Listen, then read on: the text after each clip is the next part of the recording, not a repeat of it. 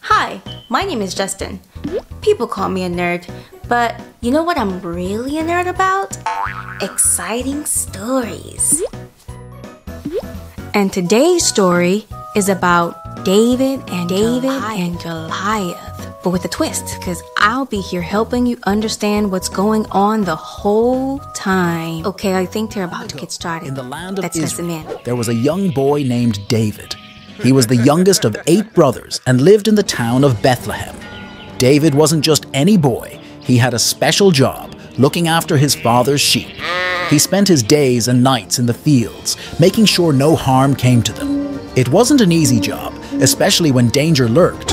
Lions and bears often tried to snatch the sheep, but David was brave. So if David was brave, that means I can be brave too, just like it says in Joshua 1 verse 9. David loved playing his harp. He played so beautifully that even the birds stopped to listen. One day, a wise man named Samuel visited David's house. God had told Samuel that David would be the future king of Israel. So Samuel anointed David, which means he chose David for a very important role. Meanwhile, in a valley not too far away, a huge problem was growing. Goliath was a bully. He was so big that everyone in the kingdom was afraid of him. Have you ever been afraid of a bully? I know I have. But David? No Every way. day, Goliath challenged the Israelites to send a warrior to fight him, but everyone was too afraid. One day, David went to bring food to his brothers who were with the Israelite army. When he saw Goliath, he couldn't believe that everyone was afraid of him. David said, "I'll fight Goliath. God has protected me from lions and bears while I guarded my sheep. He will protect me now." The king gave David armor, but it was too heavy. So, David decided to use just his sling and some stones.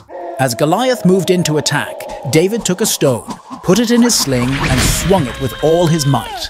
The stone flew through the air and hit Goliath right in the forehead. Goliath fell to the ground, and David had won. David won! He beat Goliath and the Philistines. But did you know before David, there was another big guy? But he wasn't a bully like Goliath. He was actually on our side. Yes, his name was Samson, and it's a great story. So let's listen in. Our story begins during a dark period for the Israelites, who were oppressed by the Philistines for 40 years. In the town of Zorah, there lived a man named Manoah from the tribe of Dan. Manoah's wife was barren and had no children. One day, the angel of the Lord appeared to her and said, "You are barren and childless, but you are going to become pregnant and give birth to a son. Now see to it that you drink no wine or other fermented drink, and that you do not eat anything unclean. You will become pregnant and have a son whose head is never to be touched by a razor, because the boy is to be a Nazirite, dedicated to God from the womb. He will take the lead in delivering Israel from the hands of the Philistines." Excited and amazed, the woman ran to tell her husband about the angel's message. Soon after, Manoah's wife gave birth to a son, and they named him Samson. As Samson grew, the Lord blessed him. As a young man, Samson went down to Timnah, where he saw a Philistine woman. He returned home and told his parents, "I have seen a Philistine woman in Timnah. Now get her for me as my wife." His parents were dismayed that he wanted to marry a Philistine, asking, "Isn't there an acceptable woman among your relatives or among all our people? Must you go to the uncircumcised Philistines to get a wife?" But Samson insisted, "Get her for me. She's the right one for me." On his way to Timnah, Samson encountered a young lion. The forest was dense and the path narrow when suddenly a roar pierced the air.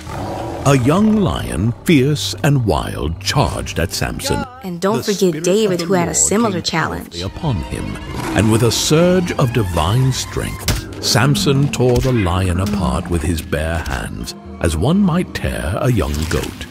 The carcass of the lion lay in pieces, a testament to Samson's incredible strength. But he told neither his father nor his mother what he had done.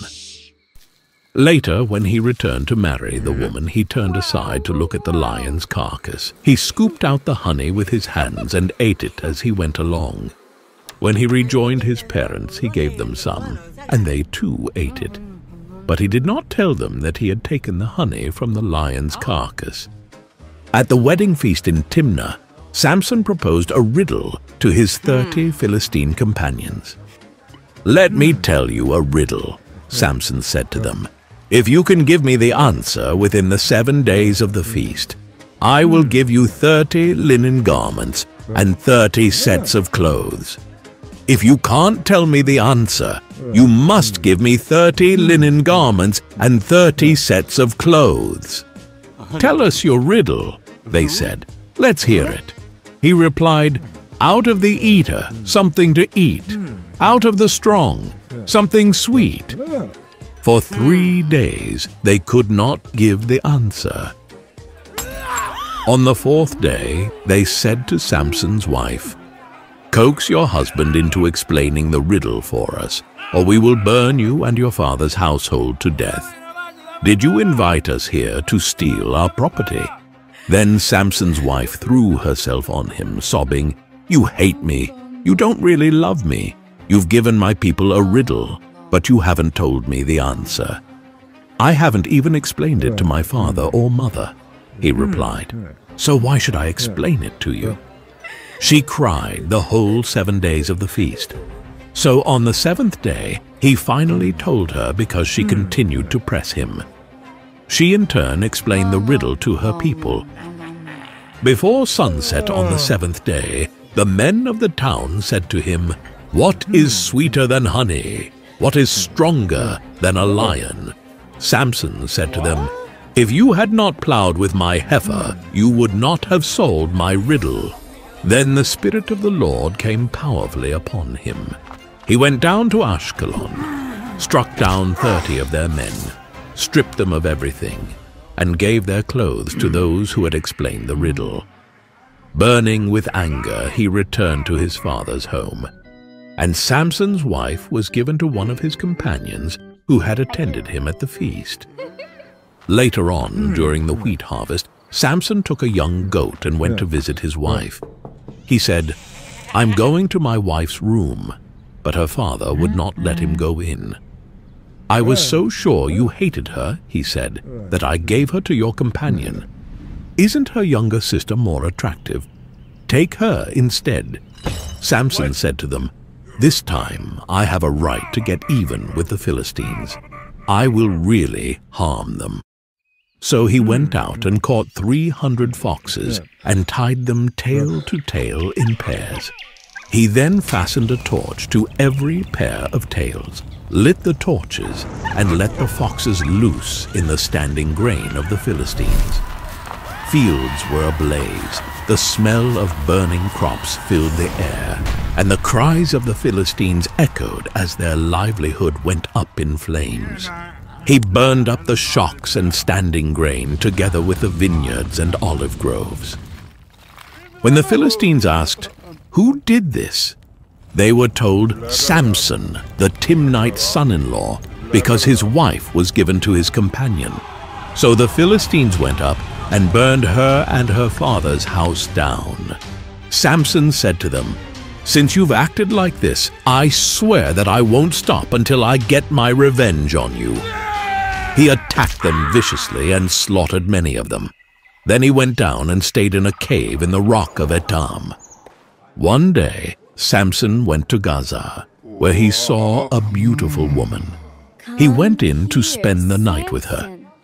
The people of Gaza were told, "Samson is here." So they surrounded the place and lay in wait for him all night at the city gate. They made no move during the night, saying, "At dawn we'll kill him." But Samson lay there only until the middle of the night. Then he got up and took hold of the doors of the city gate, together with the 2 posts, and tore them loose, bar and all. He lifted them to his shoulders and carried them to the top of the hill that faces Hebron. The sheer power required to uproot and carry city gates was a display of Samson's incredible strength and defiance. Some time later, he fell in love with a woman in the valley of Sorek, whose name was Delilah.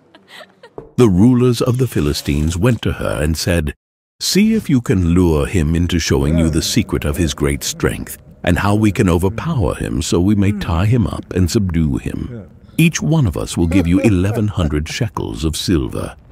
So Delilah said to Samson, "Tell me the secret of your great strength and how you can be tied up and subdued." Samson answered her, "If anyone ties me with 7 fresh bowstrings that have not been dried, I'll become as weak as any other man." Then the rulers of the Philistines brought her 7 fresh bowstrings that had not been dried, and she tied him with them. With men hidden in the room, she called to him, "Samson, the Philistines are upon you." But he snapped the bowstrings as easily as a piece of string snaps when it comes close to a flame. Then Delilah said to Samson, "You have made a fool of me. You lied to me. Come now, tell me how you can be tied." He replied, "If you weave the 7 braids of my head into the fabric on the loom and tighten it with the pin, I'll become as weak as any other man." So while he was sleeping, Delilah took the 7 braids of his head, wove them into the fabric, and tightened it with the pin. Again she called to him, "Samson, the Philistines are upon you." He awoke from his sleep and pulled up the pin and the loom with the fabric. Then she said to him, "How can you say, 'I love you,' when you won't confide in me? This is the 3rd time you have made a fool of me, and haven't told me the secret of your great strength." With such nagging she prodded him day after day until he was sick to death of it. So he told her everything. "No razor has ever been used on my hair," he said, "because I have been a Nazirite dedicated to God from my mother's womb. If my head were shaved, my strength would leave me, and I would become as weak as any other man." When Delilah saw that he had told her everything, she sent word to the rulers of the Philistines, "Come back once more. He has told me everything." So the rulers of the Philistines returned with the silver in their hands. After putting him to sleep on her lap, she called for someone to shave off the 7 braids of his hair, and so began to subdue him, and his strength left him. Then she called, "Samson, the Philistines are upon you." He awoke from his sleep and thought, "I'll go out as before and shake myself free." But he did not know that the Lord had left him. Then the Philistines seized him, gouged out his eyes, and took him down to Gaza. Binding him with bronze shackles, they set him to grinding grain in the prison. But the hair on his head began to grow again after it had been shaved.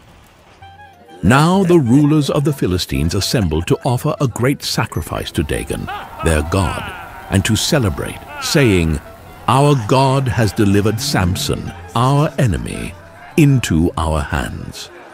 When the people saw him, they praised their God, saying, "Our God has delivered our enemy into our hands, the one who laid waste our land and multiplied our slain." While they were in high spirits, they shouted, "Bring out Samson to entertain us," and he performed for them. When they stood him among the pillars, Samson said to the servant who held his hand, "Put me where I can feel the pillars that support the temple, so that I may lean against them." Now the temple was crowded with men and women. All the rulers of the Philistines were there, and on the roof were about 3,000 men and women watching Samson perform.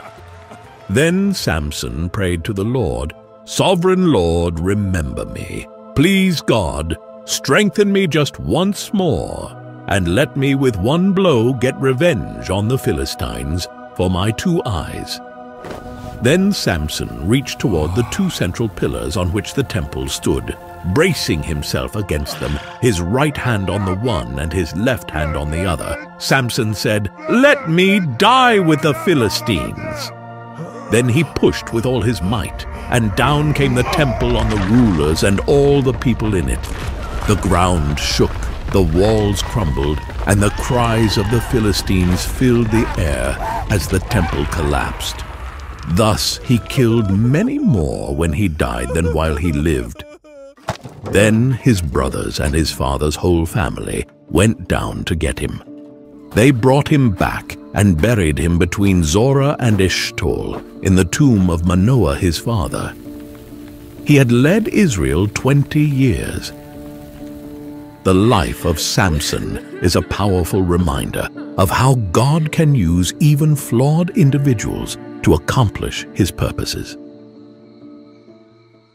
Samson's extraordinary strength was matched only by his human weaknesses.